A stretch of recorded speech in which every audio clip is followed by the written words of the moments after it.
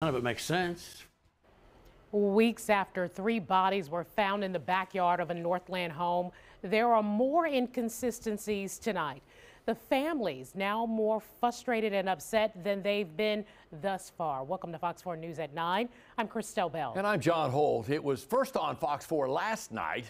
The man who lived at the home has moved out, plus the fact that there was a 5th person at that home. Tonight, only on Fox 4, we're learning more about that night from that man and his lawyer. Fox 4's Malik Jackson, who broke the story, joins us live from police headquarters downtown. Malik, they're flat out disputing the account of what we've heard so far. John and Christelle, I spoke on the phone with that 5th man, and he said without hesitation he was not the last person to see these 3 men alive. That is a claim that Jordan Willis's attorney made last night, that today he is walking back. The attorney for this 5th man says his client left the home just after midnight, and when he left, all 4 men were still there. They were still awake, and they were watching TV. It's just cover up. Something's wrong with the picture.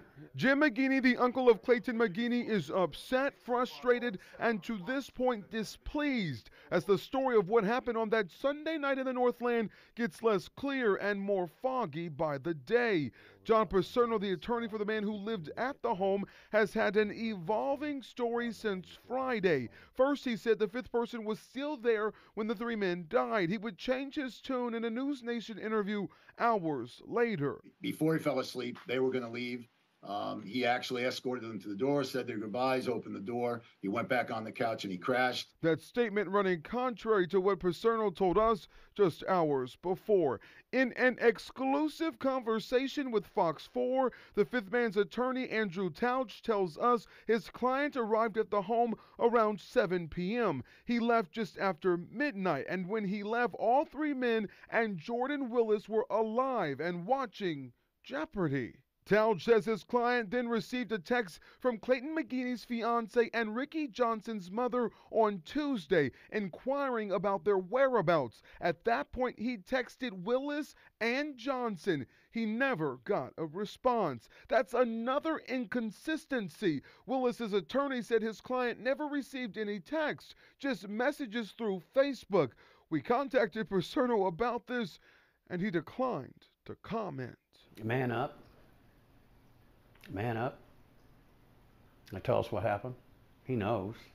He has to know. He's a grown man too. He has to know what happened.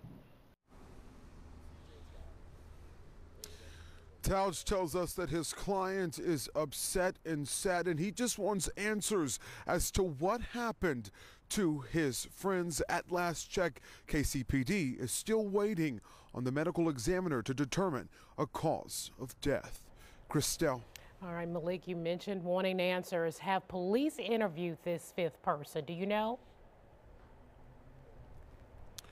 So we know that they made contact with him in the days after these bodies were discovered. Over the last few weeks, though, they have made contact back with KCPD, but an interview with this 5th person has still yet to be completed. And as for McGinney's family, they say since this all happened, they haven't heard a mumbling word from police. John, Christelle. All right, Malik Jackson live at KCP headquarters tonight. Thanks.